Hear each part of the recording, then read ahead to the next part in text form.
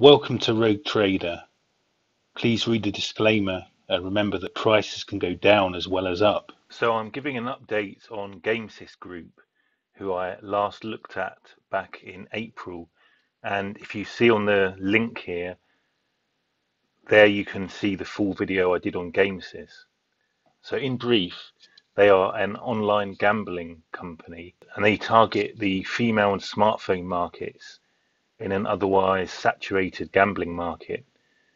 They are a great play on worldwide smartphone obsession, and 74% of their revenues come from mobile.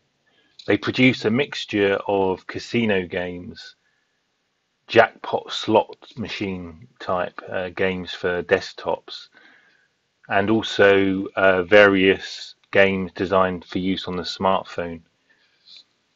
And in 2020, their Q1 update confirmed that they got a 19% boost in revenues from the corona crisis. So looking back 5 years, they actually joined the FTSE in 2017 as Jackpot Joy PLC when the then Canadian company listed there. They refinanced some debt at the end of 2017, and in early 2019 spun off their Mandalay business to 888 Holdings. They then got a 196 million long-term loan facility and then used this to acquire Gamesys, and this then produced a company overall that actually owned its gaming engines as well as doing all the sales. That was a combination that made quite a lot of sense, but they took on loads of debt, $500 million actually, to achieve that. Then we had the corona crash, but in the Q1, around the time I did the initial video, they had their Q1 sales up 19% as a result of the corona crisis. Now, since I did that initial video, they've actually gone up about 50%. So you can see how their performance here compared with the FTSE 250. And they've had two news items since I did that video: their half-year results and then their Q3 update. And they've announced that they are now going to start paying dividends, which will be around 1%.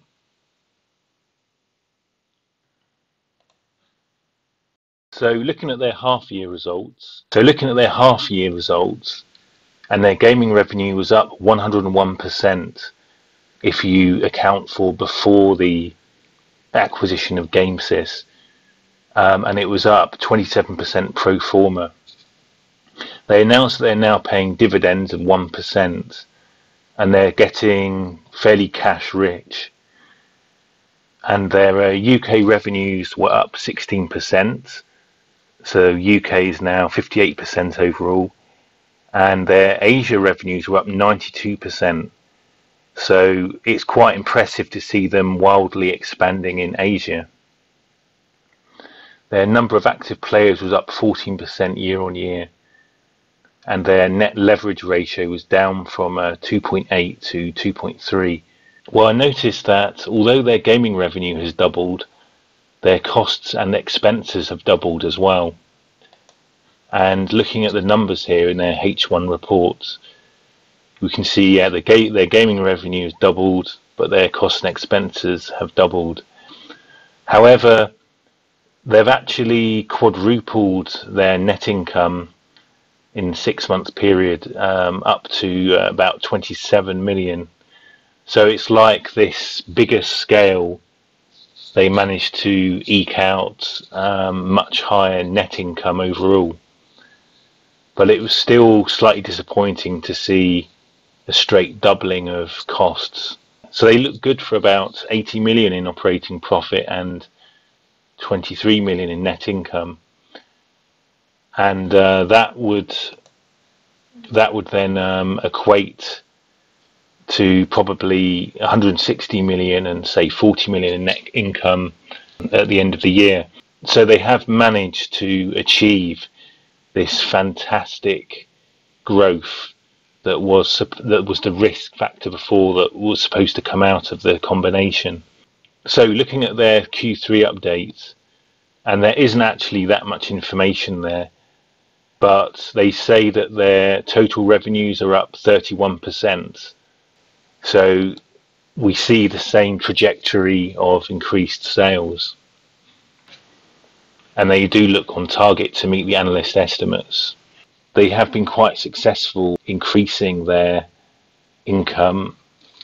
We know the expenditures up has doubled as well, but overall they do look like they're going to meet the template that they promised. And then when we look at their assets and debt, it's actually fairly similar as it was before, only there's a bit more cash. You know, they're starting to get a bit more cash coming in. They are $500 million in debt, and it will be a fairly slow process, I think, to pay down this debt, even with these fantastic revenues. So I'm going to take a look at the valuation metrics that are available on the London Stock Exchange website. And we see that for price to earnings, they're actually pretty expensive when I compare them against 888 Holdings. For enterprise value to EBITDA, they are roughly the same as 888 Holdings, and the same also for price to sales. When we look at price to book, they are actually a lot cheaper than 888 Holdings, but I think that's a reflection of their infrastructure. Is, you know, they have a lot less kind of physical assets than 888 Holdings by the nature of their business. So overall, they're kind of nothing too bad, but nothing too amazing either. It's just that their price to earnings, they look quite expensive there. So overall, I find that Gamesys are a kind of a very enticing stock because of their great play on this mobile phone addiction phenomenon. That does make them very enticing to me. Plus the fact that they are expanding massively in Asia, as we see here. They still have this problem of the $500 million in debt. And then also we're relying on these amazing sales to continue to justify their share price. And their share price has gone up 50% since I looked at them. It would definitely have been an amazing time to buy them back in April. You'd be quite comfortable. But given that rise, overall there, I look at them as a real enticing stock. But they've got a kind of, I'd say, medium risk, high reward profile, and they're perhaps a little too fizzy for me.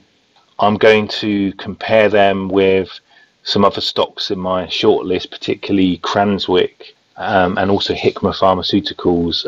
I will be buying a defensive stock in before the end of this year, and they're definitely still got their hat in the ring.